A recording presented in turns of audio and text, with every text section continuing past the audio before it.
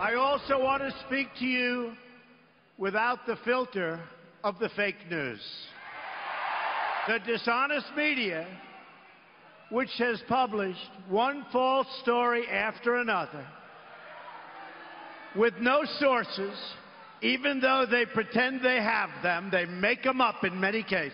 They've become a big part of the problem. They are part of the corrupt system. When the media lies to people, I will never, ever let them get away with it. I will do whatever I can that they don't get away with it. Well, that was President Trump last weekend blasting what he calls unfair treatment by the mainstream media, and at least one Democrat seems to agree with him. Former Rhode Island Governor and Senator Lincoln Chafee calling the full onslaught against Trump tiresome. As you may know, Governor Chafee served as a Republican senator before being elected as the state's independent governor and then switching to the Democratic Party in his run for president, also as mid-governorship, if you will. He joins us now live from Rhode Island. Governor, it's nice to have you on the program. Thank you, Jenna. Why did you choose those words, tiresome? Why did you feel that way? Well, it's a 4-year term, and we are the greatest country in the world because of our Constitution. And by the Constitution, Donald Trump is our president. And for those that are not happy about that, I didn't vote for him, and I disagree with 99.9% of his policies, but he's the president. He won the Electoral College.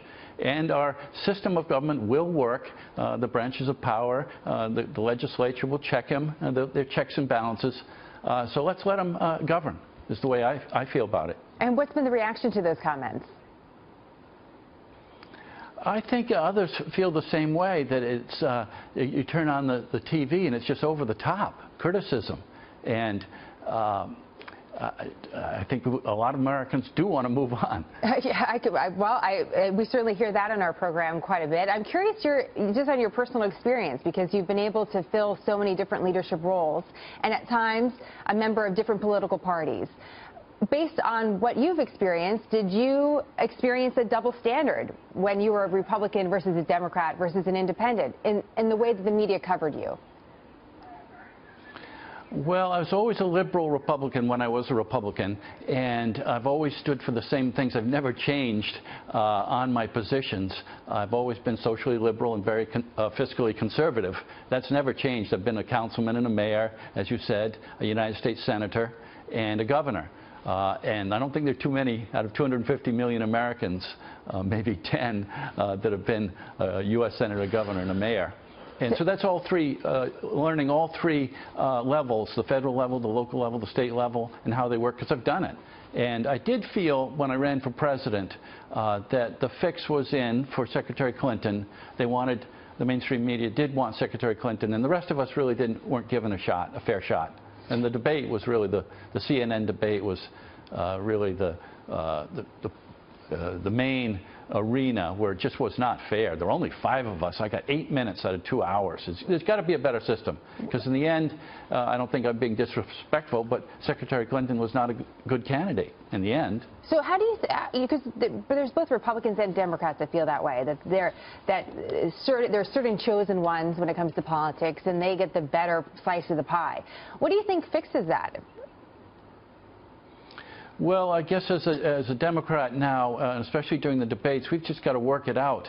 The Republicans had 18 or so candidates, and so they can't all be given the same amount of time. But when you have only 5, we've got to work it out so that it's a more fair opening for the American people to make a decision. Do we like these ideas or don't we? But if you don't get a chance to share them, I was never invited on a Sunday morning talk show, those Sunday morning network shows.